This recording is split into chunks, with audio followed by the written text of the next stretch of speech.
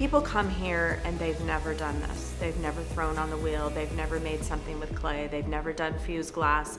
They've never painted pottery. They've never painted a canvas. And so our goal is that when they leave, they're like, oh my gosh, I can't believe I did this. We are a art studio for anyone, for the non-artist, for someone who wants to just be creative. So we moved here to this cute little town of 16,000 people.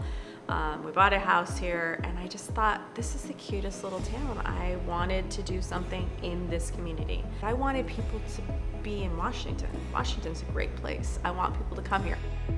The plan for this building that we just totally rehabbed was that we wanted this beautiful space over 2 buildings and a patio that has something we think for pretty much everyone. We wanted to expand our clay program, and wet clay is very popular right now. It's very organic. It's like you can get your hands dirty. You're making something from the earth.